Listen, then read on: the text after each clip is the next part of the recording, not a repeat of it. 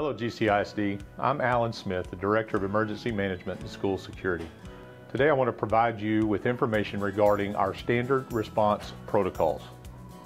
GCISD partners with the I Love You Guys Foundation and uses standard response protocols, also known as SRP, to respond to any situation or emergency that might take place at school or in the district.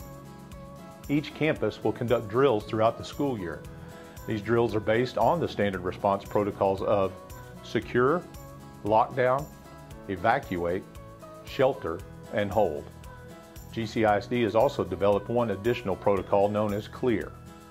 Completion of drills is mandatory for each campus during the first 2 weeks of school so that students and staff are prepared.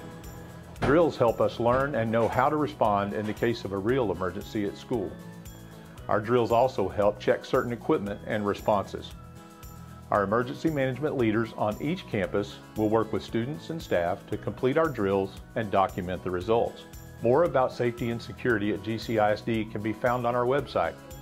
Feel free to contact me at my email, alan.smith@gcisd.net. Thank you.